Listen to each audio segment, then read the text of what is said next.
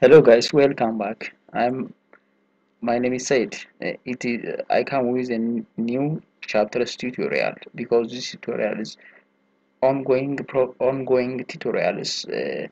Today we will discuss about chapter 7, network attack and deeper logs. As you remember, the last times or the previous chapter was chapter 6. It is all about the principles of network security. Today we will discuss about general network attacks and deeper looks. How can look this network attacks? This issue in detail we will discuss.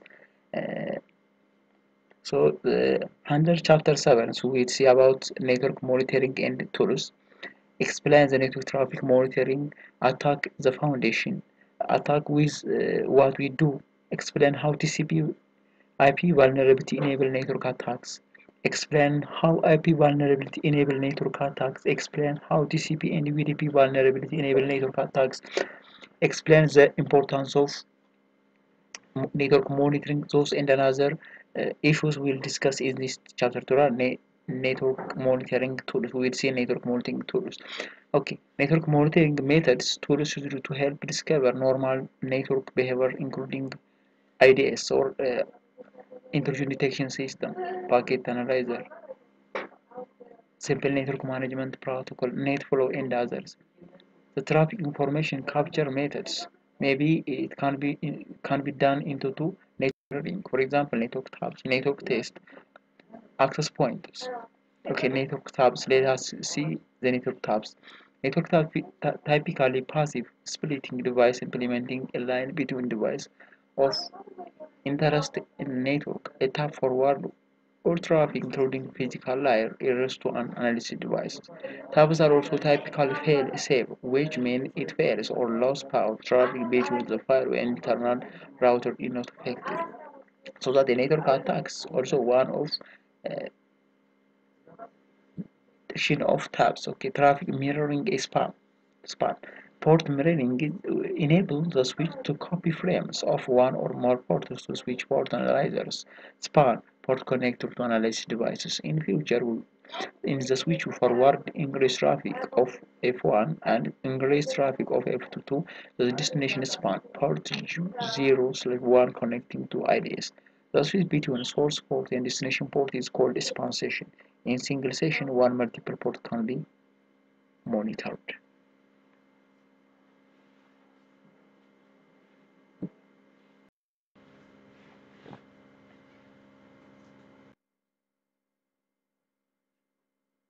Okay, traffic mirroring span allows this enabling the switch to copy frames one or more port to switch port analyzer. So that we are discussing about network monitoring tools. Okay, network security monitoring tools.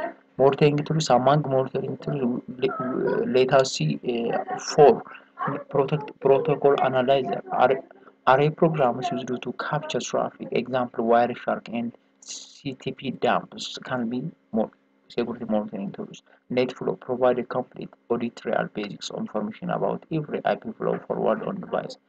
Simple security information event management system can be a security monitoring tools. Provide real-time reporting and long-term analysis of security events. Okay. Simple network management protocol provides the ability to request and passively collect information across all network devices.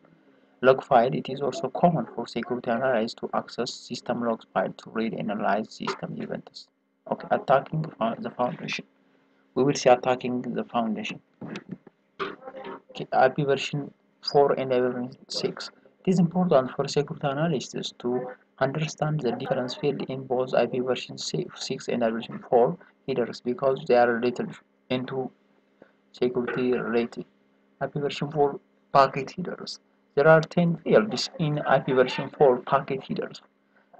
It has a version's internal header length, differential service or different service less, total length, identification flag, fragment offset, time to live, protocol, header checksum, source IP version 4 address, destination IP IP version 4 address optional in padding. Those are 10 fields that found in IP version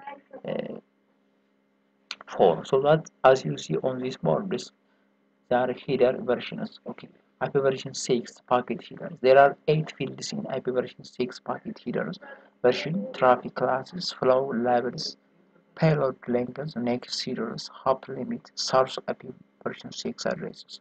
So that there are the fields available on those IP addresses. Okay, IP vulnerability and threats. IP vulnerability. Always there are IP vulnerability. For example, it can be as you on these boards. Denial of service may be ICMP attacks, session hijacking, MITM attacking. So those in the others can be IP vulnerability attacks. For example, let us see the first one, ICMP attacks. ICMP was developed to carry diagnosis messages to report error condition when routes, hosts, and paths are unavailable. ICMP messages are generated by device when network error or outage occurs. Common ICMP message of interest to threat actors, including ICMP echo request and echo reply, ICMP unreachable, ICMP mask reply, ICMP redirect, ICMP route discovery. Those are common ICMP message of interest to threat actors. So that we will discuss about more ICMP attacks, ICMP attack or ICMP messages. We will see in the next parts. We will discuss in details. For today, is as highlight. Okay. The second one, denial of service, one of the IP vulnerability attacks. The goal of denial of service attack is to prevent legitimate users from gaining access to website, email, online account, other services. There are two major sources of denial of service attacks. The first one, maliciously formatted packets. The second one, overwhelming quantity of traffic. For example, maliciously formatted packets. The threat actors craft a malicious formatted packet and forward it to suspected hosts, causing those to crash, become extremely slow. The second one, overwhelming traffic, is also overwhelm neural networks. Okay, the next one, amplification and reflection attacks. Threat actors often use amplification and reflection techniques to create denial of service attacks. Example in figure illustrated how to amplification reflection techniques called smart attacks is due to overwhelm the target hosts. Amplification: the threat actors forward SMTP echo request message that contains the source IP address of victim to large number of hosts. Second one, reflection. Those hosts will be replied to the spoofed IP address of the victim to overcome it. As you on this diagram, it explain about the victim or the source IP addresses. Here, as you see on these diagrams, okay, distributed denial of service or denial of service attacks. This distributed denial of service attacks large in magnitude than denial of service attack because it originates from multiple coordinator source. Denial of service attack introduces new terms such as botnet, handler system, and zombie computers. This denial of service attack can be proceeded as follows. The first one, the threat actors or botmasters build a purchase use of botnet or zombie hosts, the command and the controls. Okay, address spoofing attacks. IP address spoofing attack occur when the threat actors create a packet with false source IP address information to either hide the identity of sender or post another legitimate user. The attackers can then gain access to otherwise inaccessible data or circumvent security communications. This is called address spoofing attacks. TCP, Transfer Control Protocol, Transmission Control Protocol. This is reliable and connection-oriented protocols that found in layer transport layer. TCP segment information appears in transport layer attacks. Although the TCP protocol is connection-oriented and reliable protocol, there is still vulnerabilities that can be exposed. TCP attack target expect protocol behavior. TCP synchronized flood attacks. TCP reset attacks. TCP session hijacking attacks. Those three attacks can be done on TCP, called TCP attacks or transmission control protocol attacks. that is happen on transport layer. UDP and UDP attacks. UDP also another connection-less and unreliable transport layer protocols. It is simple protocol that provide basic transport layer function. UDP commonly used by DNS, TFTP, and FTP. Simple network monitoring protocol is also used with real-time applications such as media streaming or voice over. UDP is connection-based transport layer protocol. Powerful UDP not by encryption. The lack of encryption allows anyone to look at traffic change within same its destination. UDP protocol attack target lack of protocol behaviors. UDP checksums, for example, attacking what we do, attacking what we do. ARP vulnerability, host broads or ARP request to another host on their segment to determine the MAC address of host with particular IP addresses, or the host on the subnet receives. The process of ARP request. The host will mention IP address in ARP request, send this ARP replies. In this case, the RP has its vulnerability to be attacked or exploited data from remote hackers. ARP Cache Positioning. ARP Cache Positioning attackers deliberately position the cache of another computer with spoofed IP address to MAC address mappings, so that these attacks happen by mapping IP address spoofing with the ARP cache. DNS attacks. Domain name system services resolve many names to IP address and the more major target of attackers. Some DNS exploits are DNS software resolves, DNS steals attacks, DNS shadowing attacks, DNS tunneling attacks. For example, the first one public names resolvers. Second one DNS shadowing attacks, hijacking domains as to create subdomains to be attacked during networks. DHCP, Dynamic Host Configuration Protocol attacks could result in every host on the network communication with malicious DNS servers and gateways. DHCP spoofing attack creators route rogue DHCP servers to be attacked.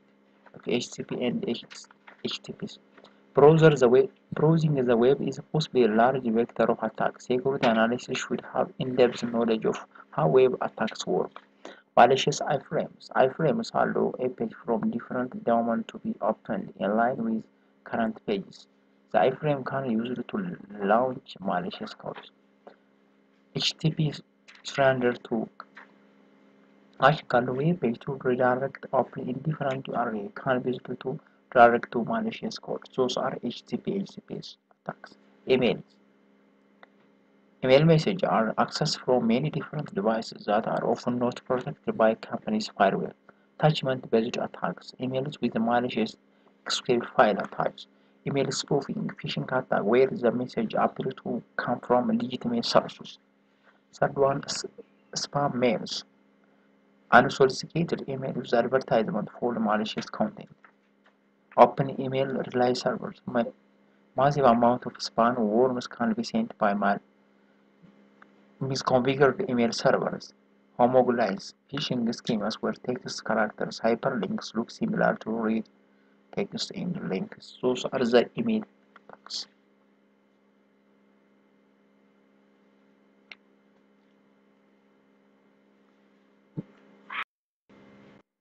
Web exposed database.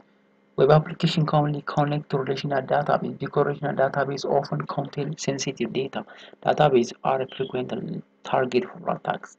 Common injection attacks. In secure code, web application allow operating system command to be injected into form field or address bars.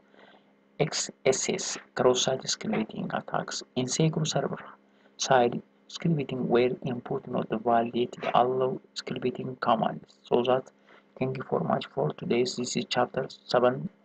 I will come with a chapter 8 with the new topics. Thank you very much. If you new for my channel, please subscribe, like, put your comments. I will respond for you. Thank you very much as well watching with me. Bye.